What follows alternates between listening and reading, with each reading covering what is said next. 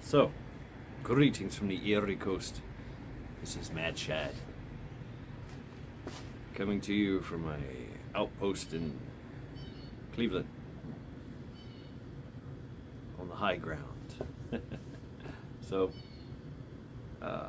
yesterday, an amazing day, interesting day.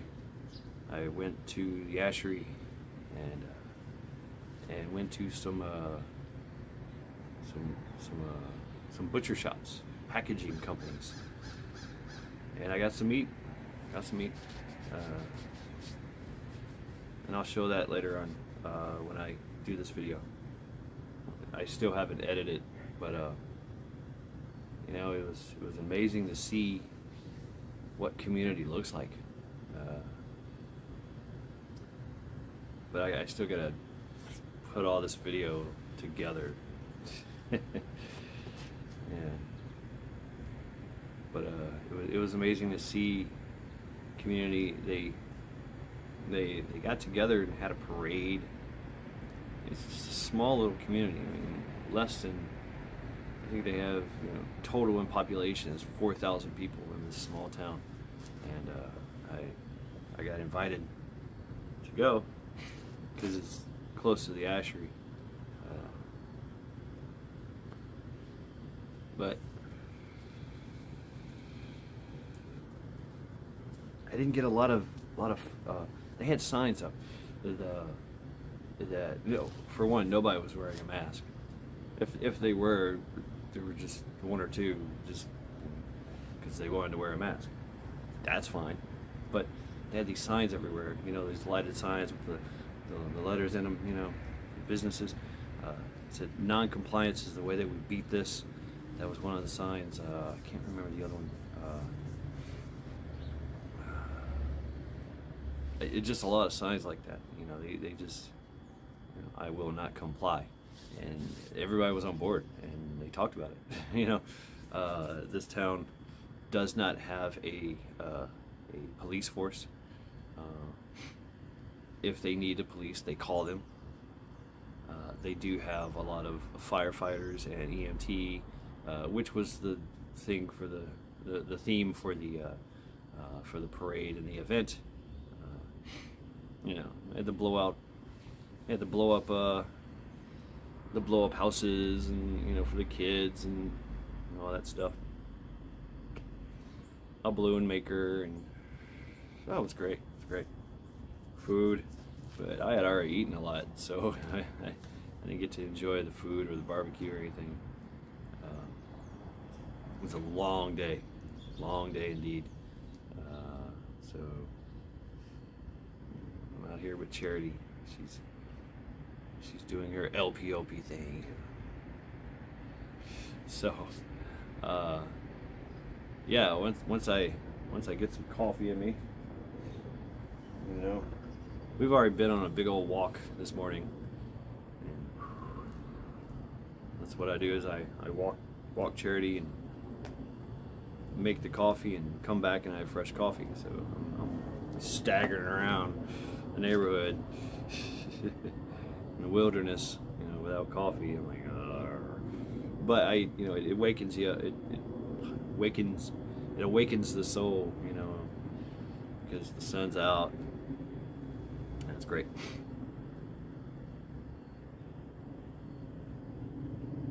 Woo. Yeah, I'll show that at different packages, and, you know, you're looking at, like, I need to get a freezer first before I get into, you know, quarters and sides and but it's fairly reasonably priced. You know, you're looking at like between 2 and almost 3, yeah, 2 to 3. I'd say a little bit more than 3, yeah, 3.5, maybe $4 a pound for everything, for anything you want. You know, cut to your own specifications, packed and shipped, or packed and everything. It's better to go freezer hanging rate is what they call it, hanging weight. So what they do is they take the animal and they slaughter it, and it's all local. That's the badass thing. It's all local. Cows everywhere. I mean, everybody's got a cow. You know, there's everybody. There's milk cows and there's beef cows, and so what they do is they slaughter the animal and they you know, they slaughter the animal and they hang it. They clean it and they hang it and age it, and so that you lose a lot of weight that way. If you buy a cow, you know, on the hoof, you know, and it's walking around, you're going to pay for all that weight. So what they do is they, you know, after they age it, then they freeze it, and then they cut it, or they cut it then freeze it. I don't know, whatever. But and then they package it up, and there you go. And it's however you want. You want a steak that thick, or you want steaks that thick. And if you don't want a certain thing, they'll just add it to the ground beef. Hogs too. We went to one place first, and it was extremely expensive. It was one of those. They're very famous. Let's just say that. So I'm not gonna. It was a good experience. It was cool, but no, I'm not paying $8 for for a little steak. You know, I'm not doing that. So we did that, and we went to the Ashery, and you get stuff there, and I got a lot of. I go for their bacon and their cheese and deli meats, and there's some other stuff they have. Little pastries and fry pies and all that stuff. And they've got a lot of bulk, you'll see it in the video, a lot of bulk food products, big bags of beans and different kinds of beans, and jellies and jams. And, you know, I like my jellies and jams. I got jalapeno raspberry, which I'm going to be cooking me a breakfast here soon. Enjoying some of that on some toast. Maybe I will put that on the chicken. But my goal was to stock up my little freezer, and I did. But anyway, okay. So went from Ashery to a place, Marshallville Meats. There was another one we wanted to check out, Beaver Meats, but we didn't get to that. I have to investigate that one, but they're roughly about an hour and a half, 2 hours away, depending on how you drive. But went to Marshallville Meats, and they got packages. If you don't want to get the quarter, front quarter, hind quarter, or side, which is the way to go. And it's like $500, $600 for the hind quarters, and you get a ton of meat. You get a bunch of meat, and they throw in a chicken or two. Which was pretty cool. So I got, what did I get? I got 80 pounds of, no, I got about, and they got plans, like Plan A, Plan B, Plan C, Plan E. I got the $99 one, and it was a box, and it had all this meat in it, probably about 40 or 50 pounds of meat. So, and there's no way you can go to the store and buy it like this. And they had other stuff that they cut and packaged and threw in their little, you know, freezers, but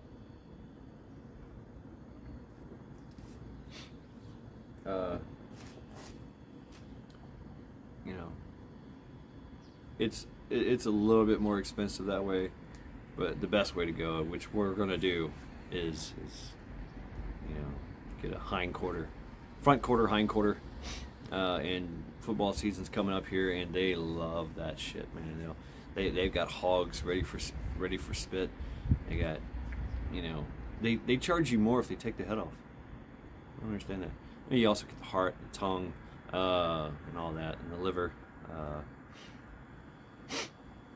But you know, and then then from there we went to the parade and the event for the firefighters, and it was like a memorial too. It was a memorial for some of the firefighters that passed and that were retired, and of course, you know, get to meet all your firefighters, and it was pretty cool. Got to talk to folks, hang out.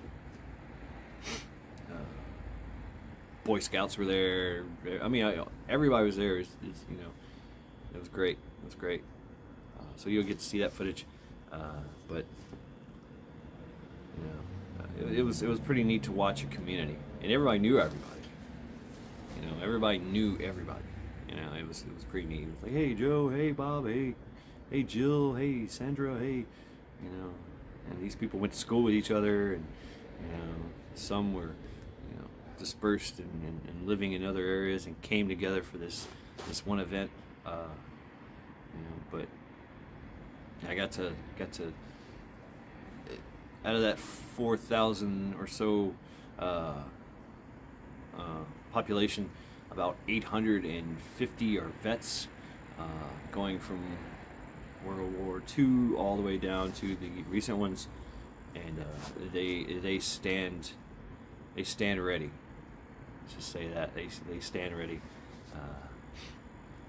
So it's not a mag, it's community, and they respond and handle things, and you know, I've been told stories that somebody came to town and was acting a fool.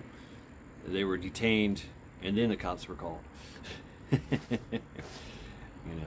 know, or they were not called.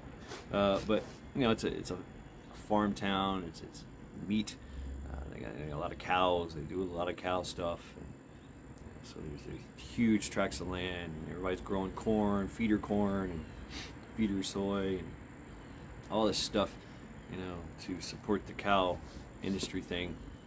And it was pretty interesting to watch. So you know, I just realized that I didn't post a video yesterday or anything, because I thought I was gonna come home and do all this crazy editing. You know, most of my videos I took were like 30 seconds to 2 to 4 minutes, and so it's gonna be a mess.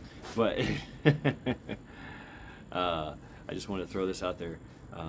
That's a teaser, yeah. And of course, to talk about a few things. You know, you had the J6 rally that only two kinds of people went to. One of which were glowies. You know what I'm talking about, those guys. Yeah, I think there was only one person arrested, and it was the FBI agent. Gotta get him out of here. Let's go. Yeah. They showed footage of the guy. He's got a little, you know, gator on his face. Right, cops got him, and they're surrounding him, the Capitol Police, and he pulls out his badge. And, oh well, he's like, "Don't worry, just arrest me anyway. Let's go." Yeah. Crazy stuff. Yeah, and you know, glowies. Yeah, glowies. Do a terror, my friend. Yeah, of course. You know, but you know, we all knew that was going to happen. We all knew that was what was up. So nobody went, and yeah, a few people went. And they, you know, like what, 400 people? Yeah, but you know, there's, I have to say it, you know, there's still Americans trapped in Afghanistan, left behind. 13 of our Marines, Army, and Navy died in a bomb. Not to mention the hundreds of people that they were you know, helping out at the time. You know, there was like a huge queue, if you will, of people waiting to get into the airport, and most of them were, you know, foreign nationals and families. And it was just a bloodbath. And they're not showing that. They're not showing it. Hundreds of people died. including 13 of our U.S. military, young lives. And there was a few salty dogs in there, but we're talking lance corporals. I was a terminal lance corporal, so you're standing out there just like giving water out, to folks, and then all of a sudden, that's it. It's pretty rough, man. And I just want to talk about that. Keep harping on that. So I think yesterday is the day that I forgot to do that. I might have mentioned it in the videos, and I was just beat. When I got home, I was beat. I didn't get home until like 7. So it was a long day of running around, driving, shopping. But it was an interesting time indeed here in great state of Ohio, and just to show just a little bit of what a community looks like. Yeah, we live in a big city, in the suburban jungle here, and it's a little different. People still know each other, but yeah. So it's been Mad Chad. I encourage you all to continue to train, continue to prep, and get with your community. Get with it, because you can be a service. You can definitely be a service to your community, and that's what it's all about. So community is key, even though it's a mad world.